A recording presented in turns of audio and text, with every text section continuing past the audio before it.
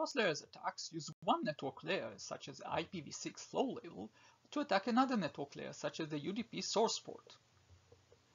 We demonstrate these attacks on the Linux kernel.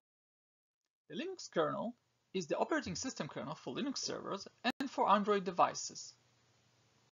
prandom-u32 is a Linux kernel pseudo-random number generator, which is used in over 100 files of the Linux kernel. Specifically, prandom-u32 is used to populate some network protocol header fields, such as the TCP/IPv4 IP-ID field, the TCP/IPv6 flow label field, and the UDP source port field.